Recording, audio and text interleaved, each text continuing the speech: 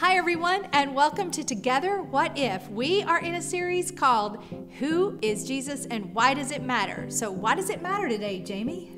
So today we're going to get really practical and we're going to talk about some gorillas in the room when it comes to marriage. Gorillas in the room. And marriage. I think we might need some Jesus for that. So let's get started. Hey, listen, thank you so much for joining us. Please comment, like, and share this content. Because together, what if? So what does Jesus have to do with my marriage? Or what difference does faith make in a marriage? When someone is trying to juggle intimacy and connection and ambition and personal success, does throwing faith in the middle of all of that just make things more complicated? I mean, because I don't know, let's just be honest. I mean, 3 seems to be a crowd when I'm trying to just manage the 2 of us. But what if looking to Jesus could make your connection to your spouse more meaningful? And it could make your intimacy deeper.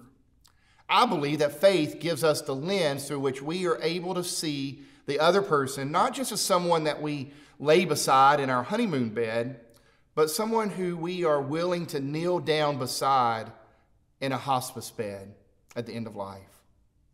So today I want to do 2 things. I want to talk about 2 things that are like gorillas in the room when it comes to our marriage. Gorillas in the room when it comes to our marriage. So first, let's talk about the small stuff. You ever heard the phrase, don't sweat the small stuff? What if it was the small stuff that was destroying the intimacy in our relationships? The weight of small things can truly turn into symptoms of a larger need. In Luke chapter 16, Jesus is teaching about the dangers of wealth and money, but he makes a statement that I think can be applied to other areas of our life when he says, if you're honest in small things, you'll be honest in big things. Friends, small stuff matters. Take, for example, a dirty sock. A dirty sock constantly on the floor becomes, you don't listen to me, you don't respect me. So it really isn't just about the small thing per se, it's about what that small thing represents. If we know that the sock on the floor annoys her and we just keep doing it, then it really just says we don't respect her. Or if we know that leaving the lights on around the house just absolutely drives him crazy, then it says we don't really care about your feelings. Your lack of intimacy could be the result of a lack of trust. So low trust creates low intimacy. And we can't give ourselves fully to someone who we can't fully trust. That's why Jesus comes along and he tells us to take care of the small things. Because small things can turn into a larger need and affect intimacy if we're not careful.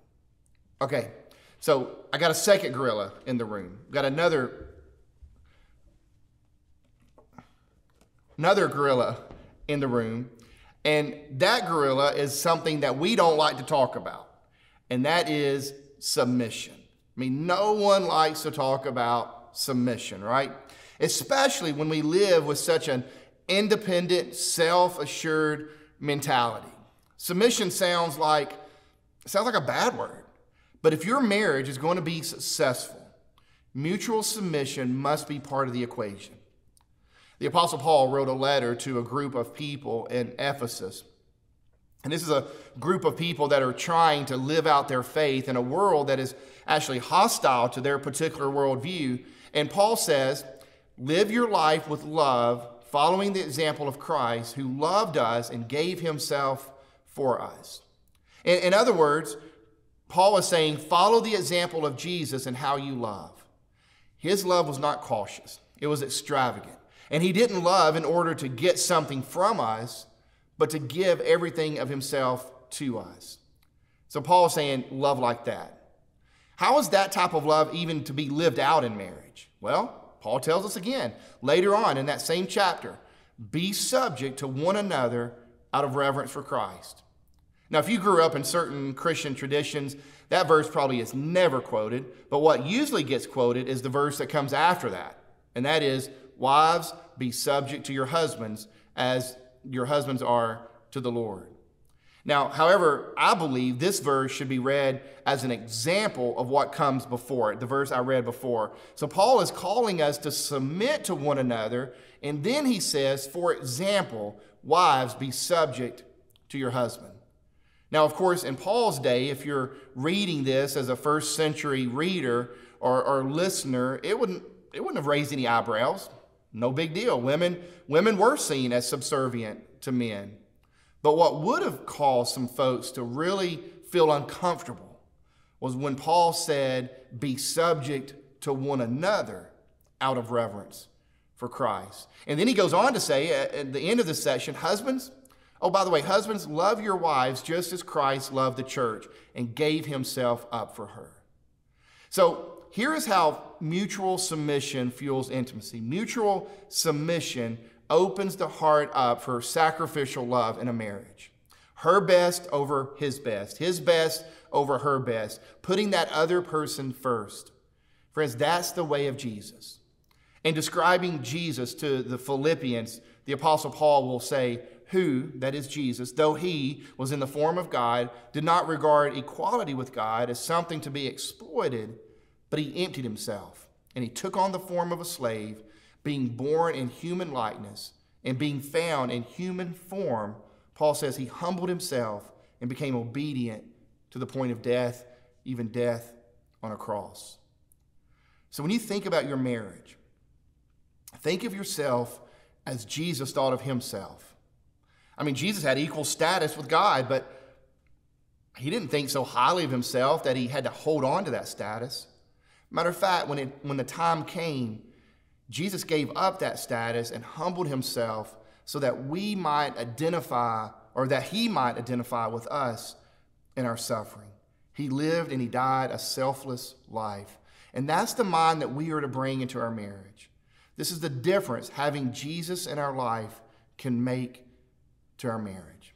So, if we put these two things together, pay attention to the small things and mutual submission, what we discover is that mutual submission says, I'm willing to work on the small details because I value you. It also says to this partner, I will learn to look past the small annoying things, and I will focus on what is good about our relationship. When a mutual submission is practiced, it builds trust, and trust turns into intimacy. So here's my challenge to couples or soon-to-be partners. I want you to talk about the small things, but I want you to do so in the mindset of mutual submission, with the goal of having the best interest of the other person in mind. So, where's my gorilla? So you see, some gorillas in the room are not that bad.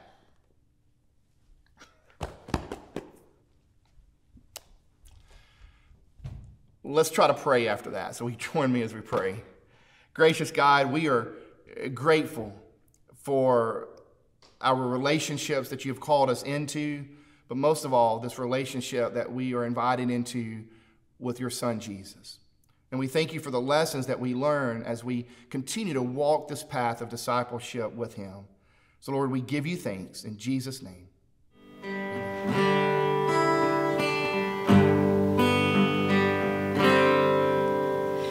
Great is thy faithfulness, O God, my Father. There is no shadow of turning with thee. Thou changest not, thy compassions they fail.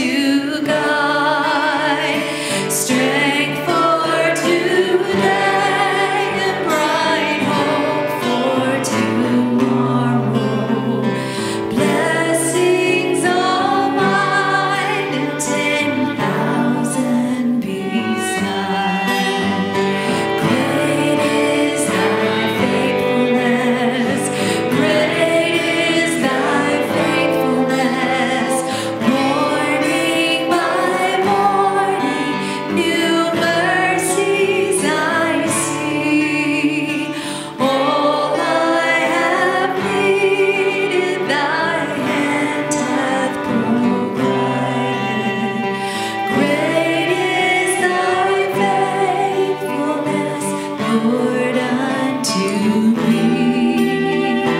Great is thy faithfulness, great is thy faithfulness, great is thy faithfulness, Lord, unto me.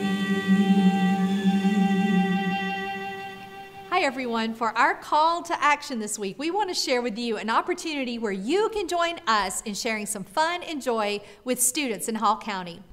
On September 7th and 8th, we are hosting a back-to-school party at the Path Project, the Baker and Glover Community Center. There will be over 40 kids each day. Michelle, do you know what our theme is going to be? Tell me. Going bananas! So, how can you get involved? You can sign up to bring items and have items donated, or you can sign up to join us at Baker and Glover on September 7th and 8th. There will be an outdoor event and promises to be lots and lots of fun. There will be bananas and a gorilla. Now break it down, Gorilla.